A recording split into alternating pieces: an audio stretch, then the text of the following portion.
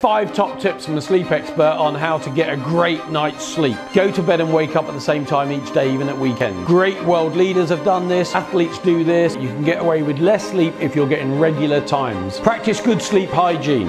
No caffeine after 4 o'clock, no alcohol, not too much screen time or white screen time immediately before bed if you want a great night's sleep. Exercise regularly. Movement is really important for us, but so is sleep. Even world athletes know that their sleep regime is as important as their training regime. The two are interconnected though. You've got to move in order to sleep well. It's obvious to say, but avoid stress. Well, if you can't avoid it, do a meditation. There are tens of thousands of meditations from 1 minute to 30 minutes to an hour on the internet. There's nothing to stop you having a meditation before you sleep in order to have a great night's sleep. And lastly, it's not so much getting to sleep, but often if we do wake up in the night, something comes into your head and then you can't get back to sleep. What you need is a notepad and a pen or a pencil next to your bed. Something's on your mind before you go to bed, write it down. You can then forget about it. If you wake up with a thought, write it down, and then you can at least tell yourself that it will still be there in the morning. You can now forget it for the rest of your sleep. If you implement these 5 disciplines, you will sleep better, and if you do sleep better, you'll be more successful in what area of life you want to focus on.